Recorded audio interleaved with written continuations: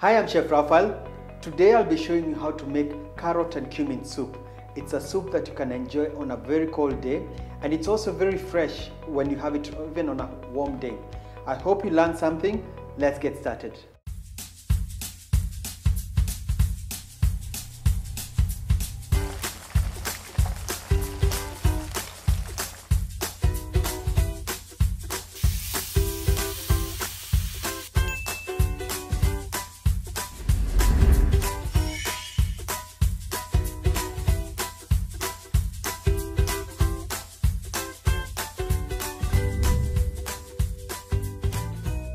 So this show is all about making you a better home cook, and if you're new to the show, subscribe to the channel so that you're notified whenever I have a new episode. For the ingredients, we need carrots, cumin seeds. Now the cumin seeds will give you more flavor as opposed to using cumin powder. Some garlic. Now to make it more spicy, I'll add chili flakes. This is optional. Some onion. This is 1.5 onion, and salt. Now we'll start with frying of the onions. We'll also start with a little bit of cooking oil. I'll add the onion, 1.5 onion. I'll also add the garlic at this stage. This is about 3 cloves of garlic. But while this is cooking, I'll cut the carrots.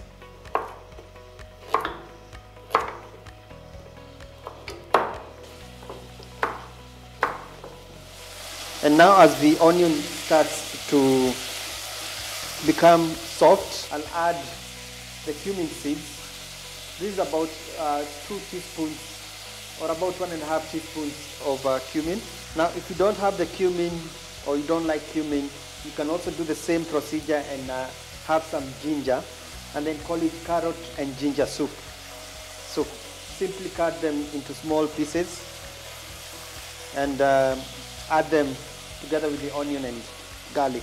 And also, as you can see, I haven't peeled my carrots. It's also optional, and all you need to do is clean them very well and then cut them as they are, but you can also peel them if that's what you prefer.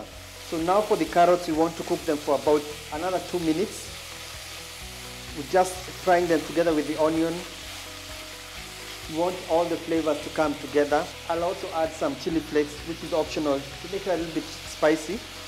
Mind you, we don't also want to make it too, the spice to be, the chili to be too much, because we want to enjoy the carrot and the cumin flavor. So, and salt.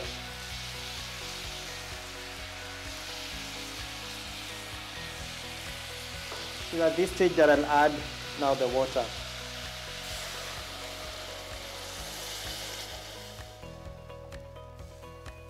Now how much water is enough is until it just covers the carrots. So the idea is to bring it to a boil, and you can do that by covering. And then when it starts boiling, you reduce the heat. It will slowly cook until the carrots are soft. So now the soup is ready. It took about 12-15 minutes. The idea is to wait for it to cool down, let's say about 5 minutes, and then you pour the soup into the blender.